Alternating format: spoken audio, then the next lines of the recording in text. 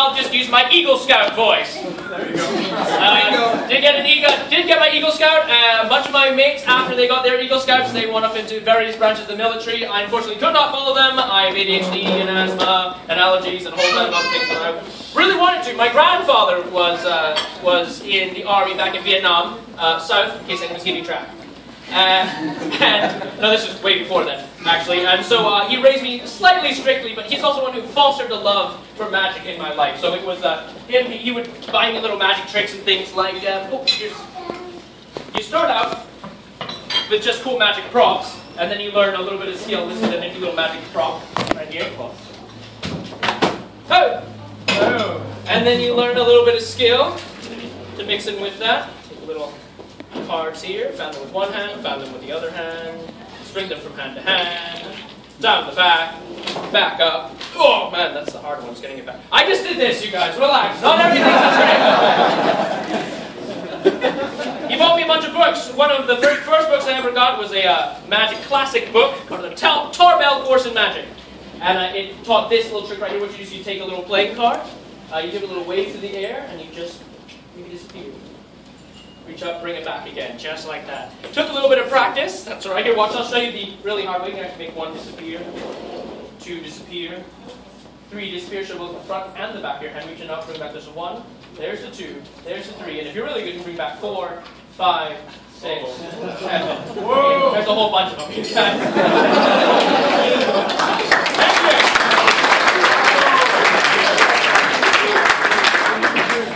I would practice this in class. This wasn't distracting at all. Nathan, put away the cards. Okay. Oh, there's more of them. Sorry about that. Nathan, put away the cards. Okay, fine. Oh, there's more of them over there. Nathan, put away the cards. There's more of them over here. Is that all of them? No, I've got some more.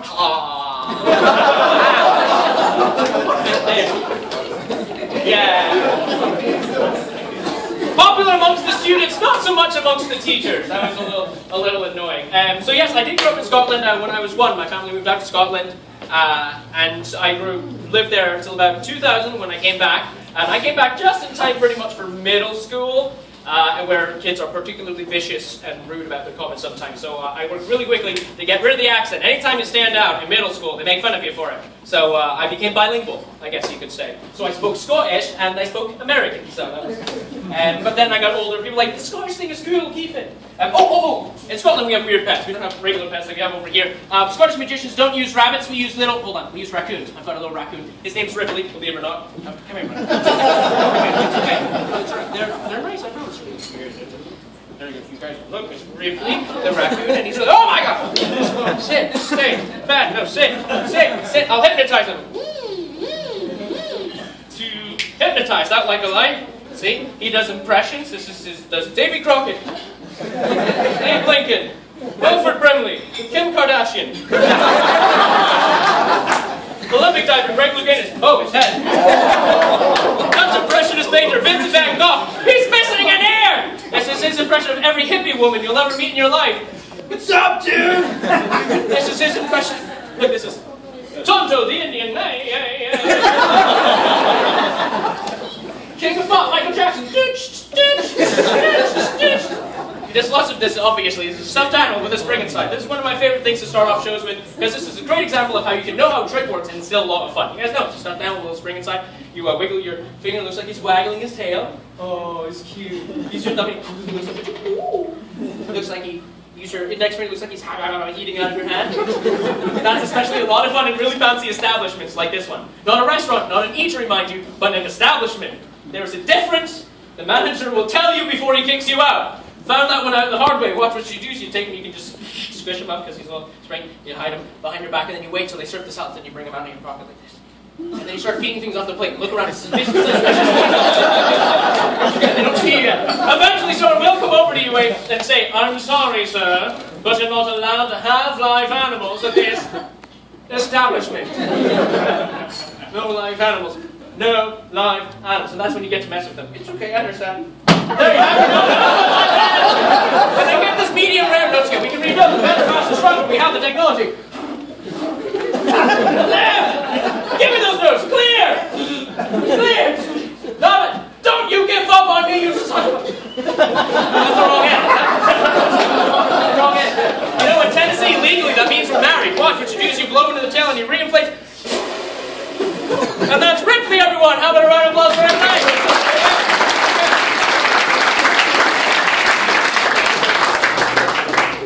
I don't know if the wait staff is anywhere. Can I get some water up here? I'm getting a little bit thirsty. I just needed for another drink. Like I said, I had a bunch of mates who went off into the military afterwards, and I had lunch with one of them a little while ago, and he was surprisingly well adjusted, and he did mention that he had hit with some shrapnel while he was over there, and I had to know, what is that? It's kind of a dumb question, but what does that feel like? And he's like, well, imagine taking a nail and pounding it into your face.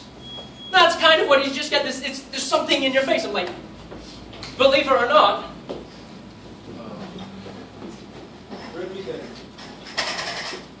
I think I know how you feel. And so I learned this because I thought it was something so intriguing that I just had to. Do me a favor, sir. What's in there? Can you reach in there and grab one of those nails for me, please? Make sure it's a real nail. Make sure it's not rubber or anything fake. Real nail. You've done enough. Thank you. It's my turn now. No. Oh. Here we go. Ow. 1, 2,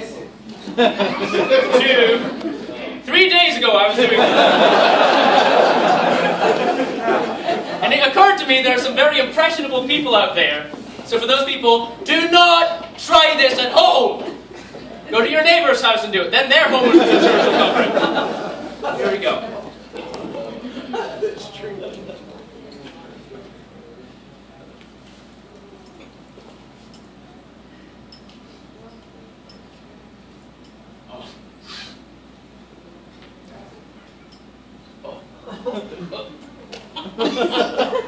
He's getting 100% from the VA.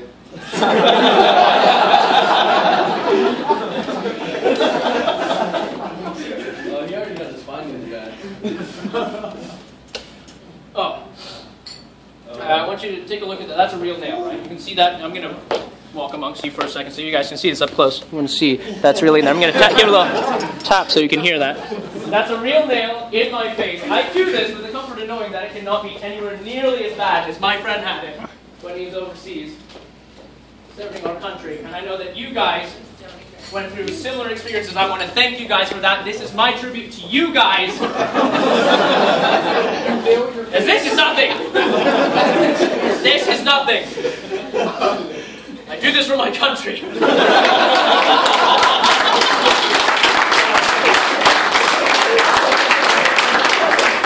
Grab the end. Make sure that's a real nail. Feel that that's a real nail. Yeah. Just hold on to it. Yep.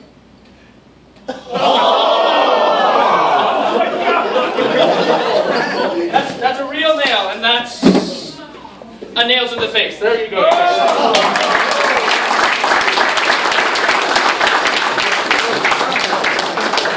It's going to really hurt in about 45 minutes. Hurt really badly. What's a souvenir? Oh, that's not a trick, by the way. That's the real deal. There are many tricks that you learn in magic. There's a classic trick. It's an ancient trick called the Chinese linking rings. It's one of my favorites growing up. It's a very beautiful, elegant trick. Not the way I do it, but it's normally a very beautiful, elegant trick. Chinese linking rings is an authentic Oriental magic trick. You can tell because on the back of the box it says "Made in China." I want to do it for you guys right now. I want you to see. You start with 4 rings. Do me a favor, can you just feel all the way around that? Make sure it's completely solid and secure. Pull on it, there's no breaks or gaps or anything like that. No openings, right? There's no trap doors. Poison gases, no evil Chris Angel hiding there waiting to do my little bidding. I'm hiding inside the ring waiting to do a trick for the camera. If you know who that is, that's hilarious. Yeah. Is there a hole in there, sir? What do you call the big thing in the middle? The big thing in the... A hole! Careful with that joke, it's an antique. Do me a favor, feel the other ring, pull all the way around it, make sure there's nothing funny about it. Yeah? Completely solid? Alright, I'm just going to take that. Hold on to that for me, please. I'm just going to take that from you. Thank you very much. Whoa. Oh boy. 2 solid objects passing through each other. You learn about physics, and they say in physics solids cannot penetrate through solids. Then you learn about quantum physics, and in quantum physics sometimes weird stuff happens. Watch, you just give a little bit of a rub. One will jump from one to the other. With a bit of a blow. Get these two to link together as well. With a simple tap. Watch carefully. pass right through each other, no trap doors. Here, I'll do it one more time, this time without tapping. Some people think when I tap, it moves too quickly, so I'm just going to take it and I'm just going to push. 3 solid rings connected to 1. Or 1 solid ring connected to 3. That's the advanced course, though. We'll get to that one next week. You can get them to do pretty little formations, too. Hup! There we go. 1 by 1 by 1. Single file line. We can get the bottom. Kind of looks like an Audi. Look at that. I don't have an Audi. I have an Innie. I checked this morning. We're going to get the bottom. Bottom ring travels all the way up to the top. Like this. 1, 2. Someone over there is stupid. Well, you're going to use it. Here we go. Bottom ring travels all the way up to the top. Ready? Hey! Just like that. Just like this. Off to the bottom and all the way up to the very top. Just like that. Of course, we can also do dangerous positions with the rings. This is called the swinging rings of death. Ah! Ah! What if I add authentic Oriental sound effects? Work for Bruce Lee. Sir, do me a favor. Can you grab that bottom ring, hold it away from your face, and just give a light little pull? Thank you very much. There you go. You get those rings to separate. You can get them to join each other. Just like that. Get them to line up and, of course, separate into pairs. Couple's knife. There you go. I'm going to do this very slowly. Watch, because I'll do this as slowly as I can. I'm going to pull it right through the side there. Where everyone can see. 1, 2, 3. Right. Through the ring. We can do it like you. Would you like to hold on to that, sir? I want you to do me a favor. I want you to hold on to it nice and hard. Bring it down on the count of 3. 1 ring on top of the other. There you go. 1, 2, 3, go. Thank you very much. What's your name? Gani Brown. That's right, Gani Brown. Everyone round applause for Gani Brown. You do want to watch. You do want to make sure you don't blink or look away, because if you do, it might look like they were never even linked to begin with, and that wouldn't be any good. You always got to pay really close attention so that you can see the exact moment when they link. These ones over here are filling the whoop. Okay, that's alright. We'll just get all 4 of these together. Then there we go. All 4. Here, I'll show you guys from my angle. Some people think that's better from my angle, and it's really not. It's not the same as from your angle. We can get 2 of them out like this. And for the very last one, this one's brand new. Let's see if I can do this one.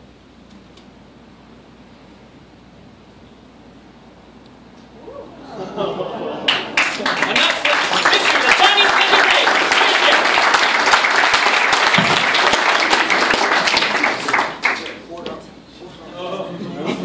I'm going to need to use a sani rinse when I get home. Just rinse out my needle cavity. Oh, alright.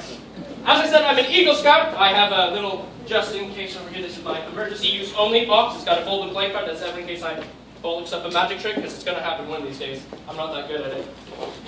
I need a volunteer from the audience. That's what I need. Who wants to help me out? Volunteer from the audience? This gentleman over here. What's your name, sir? Staff Sergeant Ross. Ladies and gentlemen, round of applause for Staff Sergeant Ross.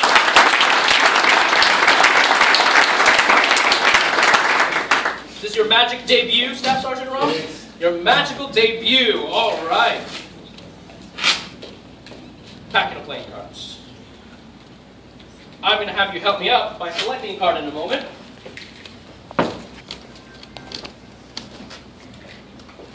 This is a trick that never ever fails.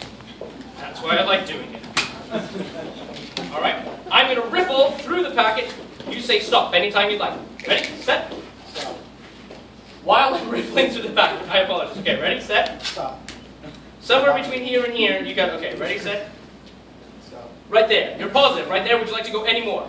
No, that's the one. This one right here. Okay, well, I've seen this one, so take the next card for me, please. Take that card. Show everyone the card.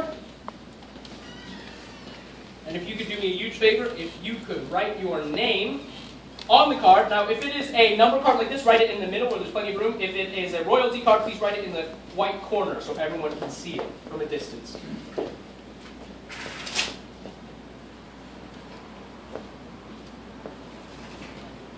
You signed the card, yes? Yes. The reason I have you sign the card is because sometimes people lie. Believe it or not, they lie. I get the right card, I'm like, nope, that wasn't it. So you sign the card, that way we can look through the deck later on and say, nope, this is the card you signed, it was the right one.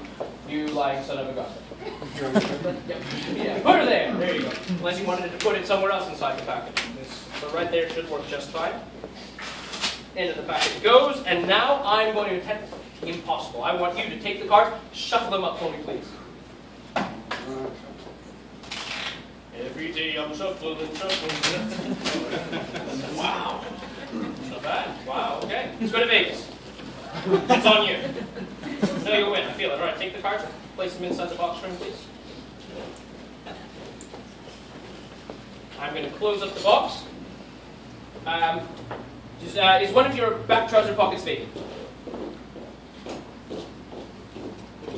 Okay.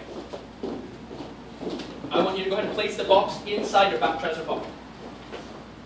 I'm going to attempt to reach very quickly into the back trouser pocket, open up the packet, pull out the card, and close the box back up again. And grab your card in the process.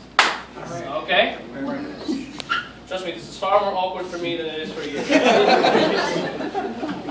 Huh? Okay. Here we go. Do you want to face forward or backwards? you want? Okay, here we go. He's got a knife too. I can see it, so I better be very, very careful. I'm going to walk away with a lot less fingers. The magic disappearing finger trick. Okay, right? Into the back pocket. Oh God, those are snug trousers. One card from the box. Yes, one card from the box. Open up the box, make sure that or check the box, make sure it's sealed still. It's still closed. Yeah. I closed it back up. I managed to grab one from there. Your card, the 6 of spades. You're right. The signature's the new part. I didn't think about that. How about we do the trick that never fails? That's not the trick. This is the trick that never fails. Never fails. I have a picture of a president in here. Do you know what president is in here? No? Exactly.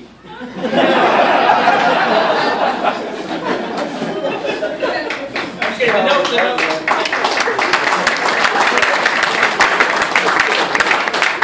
I really don't have a picture of a president back here. I want you to name any president that you'd like. And I guarantee you, that will be this picture.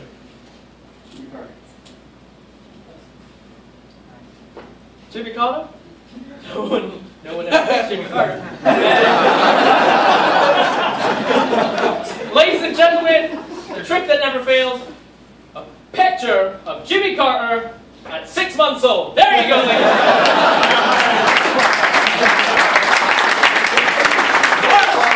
Every time.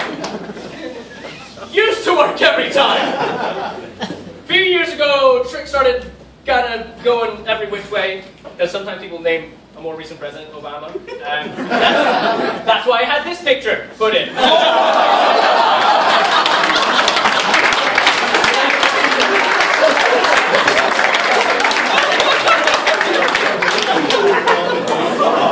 Keep your bases covered. Keep your bases covered. All right, we start with the card. Okay, so I wasn't able to actually reach in and grab your card, but what if I had your card printed in here? Would that be impressive? I've been sitting out the whole time. That would be very impressive, right? Your card printed right there. Boom! On the... Can you guys in the back seat? Here, I'll make it easier. Your card printed on the King of Spades? King of Spades? Yes? Are you sure? Well, how about you reach into the deck and pull it out and make sure that it is the King of Spades? They are stuff. Trust me, I know. Find the King of Spades with your signature on it so we know. Are you kidding? Is it no there? No. Well, that sounds like an emergency to me. Sitting in that box this whole time has been one folded playing card.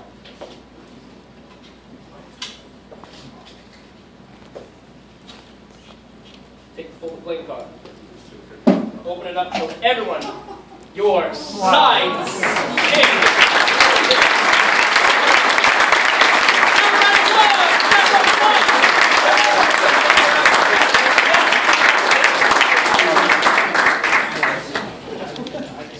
Woo! Best investment I ever made. What time are we at?